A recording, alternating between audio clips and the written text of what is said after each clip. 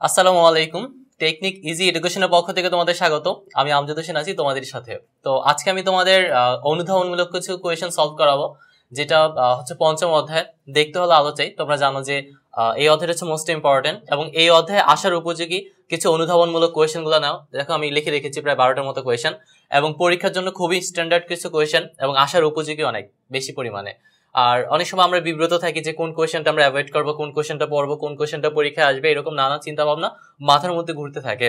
So এই চিন্তা ভাবনা দূর করার জন্যই আমরা অনেক প্রচেষ্টার মাধ্যমে বিভিন্ন বোর্ডে আসা, যেগুলো বিগত সালগুলোতে আসা অনেক অনেক বেশি পরিমাণে ইম্পর্টেন্ট, সেই অনুধাবনমূলক কোয়েশ্চেনগুলো আমরা সলভ করাবো। আর এই পর্বে তোমাদের জন্য রয়েছে পঞ্চম অধ্যায় দেখতে হলো আলো চাই, সেখান থেকে কিছু স্ট্যান্ডার্ড অনুধাবনমূলক কোয়েশ্চেন।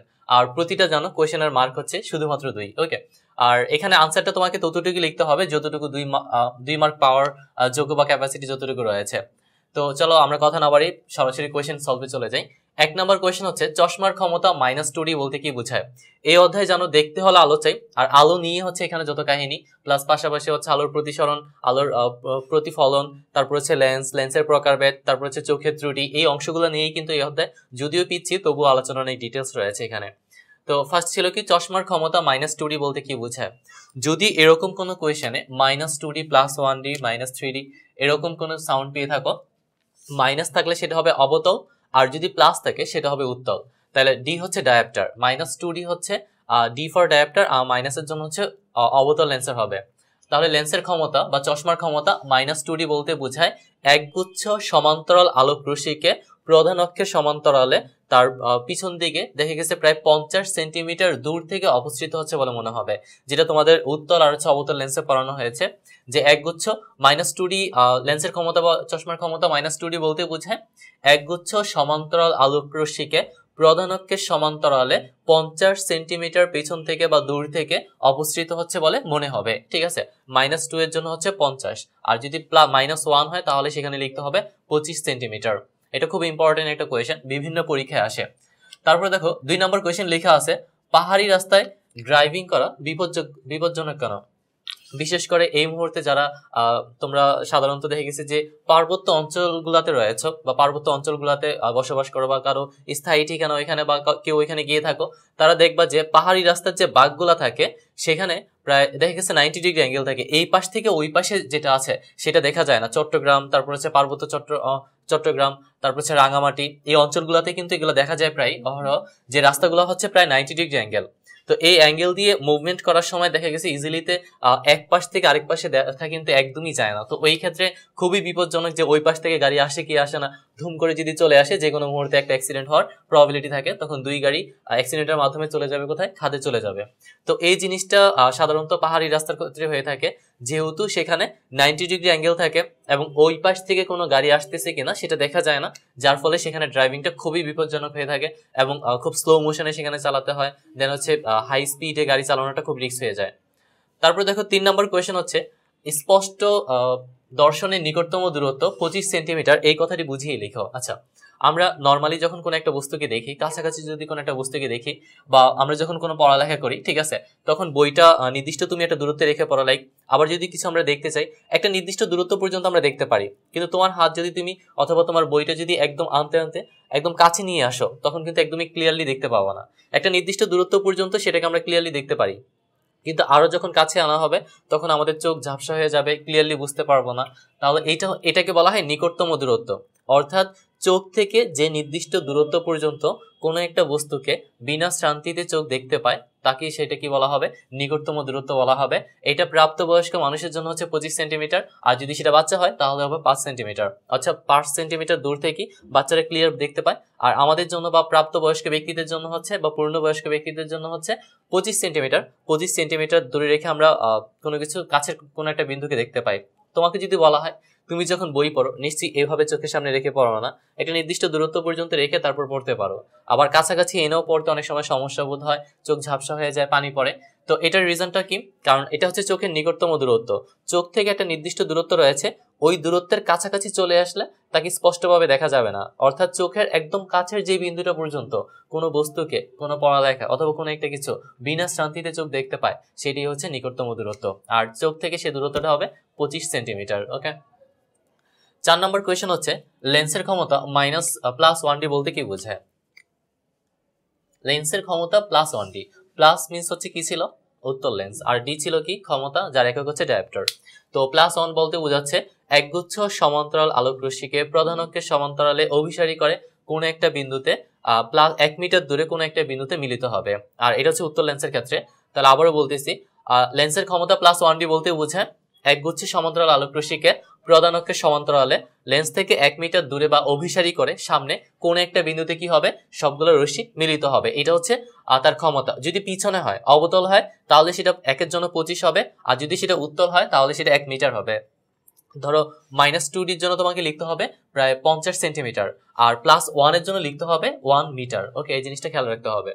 5 নম্বর কোয়েশ্চেন লেখা আছে নিরাপদ ড্রাইভিং এই দর্পণের ভূমিকা কি? আচ্ছা, আমরা সাধারণত বিশেষ করে যখন কেউ ড্রাইভিং করে থাকো অনেকেই, তো ড্রাইভিং করার সময় তুমি দেখে থাকবা যে দুই সাইডে গাড়ির, অথবা তোমার যে গাড়ি রয়েছে, অথবা যে কোনো গাড়িতে আমরা যখন চলি তখন দুই পাশে গাড়ির দুই পাশে দুইটা আয়না থাকে, যেটাকে বলা হয় সাইড ভিউ মিরর, এবং মাঝামাঝি একটা আয়না থাকে যেটাকে বলা হয় রিয়ার ভিউ মিরর। তো গাড়ি যখন ড্রাইভিং করা হয়, বাম পাশ দেখতে হয়, ডান পাশ দেখতে হয়, পিছনে যাত্রীর সাথে কথা বলতে হয়। তো আমরা যদি এভাবে যাত্রীর সাথে কথা বলি তাহলে পিছন দিকে নরমালি দেখে গেছে যে গাড়ি খাদে যাওয়ার সম্ভাবনা আছে। আবার দেখো বাম পাশে গাড়ি আসতেছে কিনা, কোনো ব্যক্তি আসতেছে কিনা, অথবা পথচারী হাঁটতেছে কিনা সেটা দেখতেছো। ডান পাশ থেকে দেখা লাগে, আবার পিছনে দেখা লাগে, দেখে গেছে এই বাম পাশ, ডান পাশ, পিছনের পাশ দেখতে গিয়ে তোমার গাড়ি এক পাশে চলে গেছে, অর্থাৎ সেটা খাদে অথবা অ্যাক্সিডেন্টের মুখোমুখি হয়ে গেছে। তো এই ক্ষেত্রে আমরা, এটা খুবই ঝুঁকিপূর্ণ একটা ড্রাইভিং করার ক্ষেত্রে। আর এই ক্ষেত্রে যদি দুই পাশে দুইটা সাইড ভিউ মিরর এবং মাঝে একটা রিয়ার ভিউ মিরর লাগানো থাকে, তাহলে কিন্তু তুমি ইজিলিতে পাশে বাম পাশ, ডান পাশ এবং পিছনের যে অংশটুকু রয়েছে সেটা সম্পূর্ণভাবে ফিল করা যায় জায়গা বা সিটে বসে। তো এই জন্যই কিন্তু নিরাপদ ড্রাইভিং এর ক্ষেত্রে এই দর্পণগুলা ব্যবহার করা হয়ে থাকে। 6 নম্বর কোয়েশ্চেন লেখা আছে যে দর্পণের দুটি ব্যবহার লিখো। আচ্ছা, 1 নম্বর ব্যবহার যেটা লিখবা সেটা হচ্ছে যে দর্পণের মাধ্যমে পাহাড়ি রাস্তার যে অদৃশ্য বাঁক রয়েছে সে অদৃশ্য বাঁকে দর্পণ ব্যবহার করা হয়, কারণ দেখা গেছে এক পাশ থেকে আরেক পাশে কি ঘটতেছে সেটা আমরা খুব ইজিলিতে কি করতে পারি? দেখতে পারি। ঠিক আছে, এটা হচ্ছে 1 নম্বর হিসেবে আমরা লিখতে পারি। তারপর তুমি দেখো দর্পণের আরেকটা ব্যবহার লিখতে পারো, যে কোনো কিছু দেখার জন্য, যেমন নিরাপদ ড্রাইভিং এর ক্ষেত্রে এটা লিখতে পারো যে নিরাপদ ড্রাইভিং এর ক্ষেত্রে আমরা দর্পণের ব্যবহারটা করতে পারি। 7 নম্বর কোয়েশ্চেন লেখা আছে যে প্রতিসরণের দ্বিতীয় সূত্রটি লিখো। আচ্ছা, স্নেল সর্বপ্রথম এই প্রতিসরণ নিয়ে দুইটি সূত্র লিখেছিলেন, আর এর মধ্যে দ্বিতীয় নম্বর যে সূত্রটা ছিল সেটা ছিল, আমি আবারও বলতেছি, একটু ভালো করে খেয়াল করবা, যে একজোড়া নির্দিষ্ট মাধ্যম এবং নির্দিষ্ট রঙের আলোর জন্য আপাতন কোণের সাইন এবং প্রতিসরণ কোণের সাইন সর্বদাই কি থাকে? ধ্রুব থাকে। আবারও বলতেছি, প্রতিসরণের দ্বিতীয় সূত্রটি হলো একজোড়া নির্দিষ্ট মাধ্যম এবং নির্দিষ্ট রঙের আলোর জন্য আপাতন কোণের সাইনের মান এবং প্রতিসরণ কোণের সাইনের মান সর্বদাই কি থাকে? ধ্রুব থাকে। ঠিক আছে, তারপর দেখো 8 নম্বর কোয়েশ্চেন যেটা ছিল চালসে বলতে কি বোঝায়। এটা ছিল বার্ধক্যজনিত এক ধরনের রোগ, বিশেষ করে যাদের বয়স একদমই 40-এর উপরে তাদের ক্ষেত্রে দেখা যাচ্ছে তারা একদমই চোখে কম দেখে, কাছের জিনিস দেখে না, তো দূরের জিনিসও ভালো করে দেখে না। তো ওই ক্ষেত্রে দেখা গেছে তাদের যে প্রবলেমটা ফিল হবে সেটাকে বলা হবে চালসে। সাধারণত আমরা জানি একটা ছিল ক্ষীণদৃষ্টি আর একটা ছিল দীর্ঘদৃষ্টি। কোনো কারণে যদি এই ক্ষীণদৃষ্টি দীর্ঘদৃষ্টি দুইটা দৃষ্টি সমস্যা হয়ে থাকে এবং বয়স যদি 40-এর উপরে হয়ে থাকে, 40 ঊর্ধ্ব ব্যক্তিদের ক্ষেত্রে যদি এই ধরনের কোনো প্রবলেম থেকে থাকে তখন সেটাকে কি বলা হবে? চালসে বলা হবে। তারপর দেখো 9 নম্বর কোয়েশ্চেন। 9 নম্বর কোয়েশ্চেন হচ্ছে আলোক রশ্মি তির্যকভাবে এক মাধ্যম থেকে অন্য মাধ্যমে প্রবেশের সময় দিক পরিবর্তন করে কেন? আচ্ছা, এটা একটা কোয়েশ্চেন, যে আলোক রশ্মি যখন এক মাধ্যম থেকে আরেক মাধ্যমে যাবে তখন মাধ্যমের যে মধ্যবর্তী তল থাকে তাকে বলা হবে বিভেদ তল। ওকে, তো এই যে বিভেদ তল রয়েছে, বিভেদ তলের ক্ষেত্রে আমরা জানি যে একটা হচ্ছে হালকা মাধ্যম থাকবে, একটা হচ্ছে ঘন মাধ্যম থাকবে। তো আলোক রশ্মি যখন তির্যকভাবে আপতিত হবে তখন হালকা মাধ্যম থেকে ঘন মাধ্যমে যাওয়ার পর, ধরো এটা এই পথে যাওয়ার কথা ছিল, ও পথে আপতিত হয় ওবি পথে না গিয়ে ওসি পথে চলে যাবে। কেন চলে যাবে? কারণ হচ্ছে তুমি দেখো এটার নাম হচ্ছে আপাতন কোণ, এটা হচ্ছে প্রতিসরণ কোণ।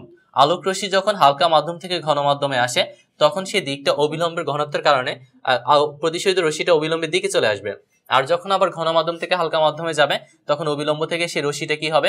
দূরে সরে যাবে। তাহলে আমরা বলতে পারি আলোক রশ্মি এক মাধ্যম থেকে অন্য মাধ্যমে বা এক স্বচ্ছ মাধ্যম থেকে অন্য স্বচ্ছ মাধ্যমে তির্যকভাবে আপতিত হওয়ার ফলে সেখানে দেখা গেছে যে আলটিমেট ভাবে সেখানে কি হবে? যে মাধ্যমের ঘনত্বের কারণে সেটা অবিলম্বের দিকে চলে আসবে, আপাতন কোণের চেয়ে প্রতিসরণ কোণের মান কি হবে? কমে যাবে। ওকে, তারপর দেখো 9 নম্বর কোয়েশ্চেন লেখা আছে, 9 নম্বর হয়ে গেল। 10 নম্বর কোয়েশ্চেন লেখা আছে অবতল লেন্সকে অপসারী লেন্স বলা হয় কেন? অপসারী আর হচ্ছে অভিসারী দুটো শব্দ, আর উত্তল আর হচ্ছে অবতল, সেখানে দুটো শব্দ। আমরা জানি লেন্সকে দুইটা ভাগে ভাগ করা যায়, একটা হচ্ছে উত্তল লেন্স আর একটা হচ্ছে অবতল লেন্স। অবতল লেন্সের ক্রিয়া হচ্ছে পিছনের দিকে হবে, আর উত্তল লেন্সের ক্রিয়া হচ্ছে অভিসারী অর্থাৎ সামনের দিকে হবে।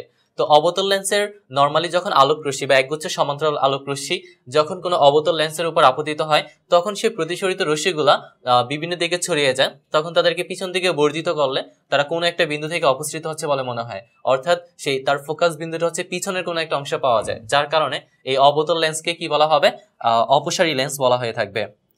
11 নম্বর কোয়েশ্চেন যেটা রয়েছে, 11 নম্বর কোয়েশ্চেন হচ্ছে দীর্ঘদৃষ্টির কারণ ব্যাখ্যা করো। আচ্ছা, আমরা হচ্ছে একটা জানি ক্ষীণদৃষ্টি আর একটা হচ্ছে দীর্ঘদৃষ্টি। দীর্ঘদৃষ্টির কারণ কি? যখন চোখ দূরের বস্তু, দীর্ঘদৃষ্টি মানে দৃষ্টি বেশি, যখন চোখ দূরের বস্তু ভালো দেখে বাট কাছের বস্তু কম দেখে, তখন সেটাকে কি বলা হবে, দীর্ঘদৃষ্টি বলা হয়ে থাকবে। ঠিক আছে, তো দীর্ঘদৃষ্টির ক্ষেত্রে আমরা যেটা উল্লেখযোগ্য ব্যাপার, যে নর্মালি তুমি দেখো একটা হচ্ছে কাছের জিনিস ভালো দেখা, একটা হচ্ছে দূরের জিনিস ভালো দেখা, আবার আরেকটা হচ্ছে দূরের জিনিস কম দেখা, কাছের জিনিস ভালো দেখা, দুই দৃষ্টি, একটা হচ্ছে ক্ষীণ আর একটা হচ্ছে দীর্ঘ। আর ক্ষীণ দীর্ঘ বোঝার একটা ওই রয়েছে, দীর্ঘ দৃষ্টি মানে দৃষ্টি বেশি। তাহলে এই ক্ষেত্রে দেখা গেছে যে আমি দূরের জিনিসটা ভালো দেখবো বা দূরের বস্তুটা কি ক্লিয়ার দেখবো, বাট কাছাকাছি যে বস্তুটা রয়েছে সেটা ক্লিয়ার দেখতে পাবো না। যদি এমনটাই হয়ে থাকে তাহলে বলা হবে সেটাকে দীর্ঘদৃষ্টি। আর দীর্ঘদৃষ্টির কারণ হচ্ছে 1 নাম্বার, সেটা হচ্ছে ফোকাস দূরত্বটা কি হবে, বেড়ে যাবে। আবারও বলতেছি, 1 নাম্বার হবে ফোকাস দূরত্ব বেড়ে যাবে। 2 নাম্বার কারণ যেটা, সেটা হচ্ছে অক্ষিগোলকের আকারটা কমে যাবে। অক্ষিগোলকের আকার যদি কমে যায় তখনই দেখা গেছে এই দীর্ঘদৃষ্টি হয়ে যায়। 12 নম্বর কোয়েশ্চেন দেখো, চোখের সঠিক যত্নের জন্য সঠিক জীবনধারা অনুসরণ গুরুত্বপূর্ণ কেন? আমাদের যতগুলো অঙ্গন রয়েছে দেহের মধ্যে, তার মধ্যে অন্যতম গুরুত্বপূর্ণ অংশ হিসেবে কাজ করে আমাদের এই চোখ। ওকে, আর চোখের মাধ্যমে যাদের দৃষ্টি রয়েছে তারাই জানে পৃথিবীতে কি আছে, আর যাদের দৃষ্টিহীনতা তারাই বুঝে চোখের মর্মটা কতটুকু। তো এই ক্ষেত্রে আমরা যতটুকু বলতে পারি যে এই চোখ দিয়ে আমরা নানান জিনিস দেখে থাকি, কোনো একটা বস্তুকে ইজিলিতে কাজ করতে পারি। তো এখন কথা হচ্ছে, চোখ যদি সেটাকে স্পষ্টভাবে না দেখতে পায়, চোখের ক্রিয়া যদি ভালোভাবে না হয়, তাহলে কিন্তু নানান ধরনের কাজে নানান ব্যাঘাতি দেখা দিতে পারে। তো এই ধরনের সমস্যা আমরা কোনো সময় দেখেছি, দূরের জিনিস দেখতে হয়, কাছের জিনিস ভালো করে দেখতে হয়। এই দেখার যে ব্যাপারটা রয়েছে, যদি চোখের কোনো ধরনের ত্রুটি হয়ে থাকে, আর সেই ত্রুটির কারণে কিন্তু আমাদের এই ধরনের কার্যক্রমে ব্যাঘাত ঘটে। তো চোখের সঠিক যত্ন নেওয়া যেহেতু অবশ্যই আবশ্যক, চোখ আমাদের একটা সেন্সিটিভ জিনিস এবং একটা গুরুত্বপূর্ণ ভূমিকা পালন করে। সো চোখের যে ব্যাপারটা, যে চোখ অনেক সময় দেখেছে নানান কারণে চোখে প্রবলেম ক্রিয়েট হয়। যেমনটা তুমি দেখো, যারা জ্বালাইয়ের কাজ করে তারা অনেক সময় দেখেছে চোখে সানগ্লাস পরিধান করে না, নর্মালি কাজ করে, এখানে চোখের ইফেক্ট হতে পারে। তারপর যারা রান্নাবান্না, তেল দিয়ে রান্নাবান্না করে, সেখানে ছিটকে এসে চোখে পড়তে পারে। তাছাড়া বিভিন্ন দেখা গেছে আমরা যখন রাস্তাঘাট দিয়ে চলাচল করি, রোদ্রের আলো বা সাইনিং যেটা হয়, সেটা আমাদের চোখের মধ্যে প্রতিক্রিয়া সৃষ্টি করতে পারে। তো এইভাবে যদি প্রতিক্রিয়া সৃষ্টি করে, তাহলে কিন্তু সেখানে চোখের যে প্রবলেমটা রয়েছে সেই প্রবলেমটা ক্রিয়েট হবে। প্লাস পাশাপাশি তুমি আরেকটা জিনিস খেয়াল করো এখানে, যে বিশেষ করে আমরা হালকা আলোতে বা কম আলোতে পড়ালেখা করি, অথবা দেখা গেছে যে কম আলোতে কোনো কাজ করে থাকি, সেখানে কিন্তু চোখের প্রতি একটা প্রেশার ক্রিয়েট হয়। আমরা সারাদিন কাজ করে যেমন ক্লান্ত হয়ে যাই রাতের অবধি পর্যন্ত, তেমনি ভাবে আমাদের চোখও সারাদিন তাদের নির্দিষ্ট কার্যক্রমের পর সেও কিন্তু ক্লান্ত হয়ে যায়। এর জন্য একটা বিশ্রামের প্রয়োজন। আমাদের যেমন শ্রান্তির প্রয়োজন, তেমনি চোখের একটা ক্লান্তি থেকে শ্রান্তির প্রয়োজন। এইভাবে যদি চোখকে নির্দিষ্ট, যেমন রোদ্রে গেলে সানগ্লাস পরে যাওয়া, বিভিন্ন ঝালাইয়ের কাজ করা বা তেল দিয়ে রান্না করার ক্ষেত্রে সানগ্লাস পরিধান করা, বেশি আলোতে বা কম আলোতে পড়াশোনা না করা, বেশি আলো দিয়ে পড়াশোনা করা, তো এই জিনিসগুলো যদি মেনে নেওয়া যায়। প্লাস হচ্ছে আরো কিছু, যেমন এক্সাম্পল দিতে পারো, কম্পিউটার চালানোর সময় সেখানে কিছু বিশেষ কৌশলের মাধ্যমে কম্পিউটার চালানো, যেমন দেখা গেছে এক নাগারে কোনো দিকে না তাকিয়ে থাকা, টিভি দিকে অথবা কম্পিউটারের দিকে না তাকিয়ে কাজ করা। ঠিক আছে, তো এই ক্ষেত্রে এই ধরনের যদি স্টেপগুলো আমরা অবলম্বন করি বা এই ধরনের স্টেপগুলো যদি প্রতিরোধ ব্যবস্থা করে তুলি, তাহলে কিন্তু দেখা গেছে এই জীবনধারার ক্ষেত্রে এই সঠিক অনুসরণগুলো আমাদের চোখকে ভালো করে রাখবে এবং চোখের যে ত্রুটি রয়েছে সেই ত্রুটি থেকে আমরা মুক্ত থাকতে পারবো। তো দেখতে হলে আলো চাই, এই আলো যাতে অন্ধকারের পথ না হিসেবে না নামে, এই ক্ষেত্রে হচ্ছে তোমাদের এই প্রয়াস কিংবা প্রচেষ্টা।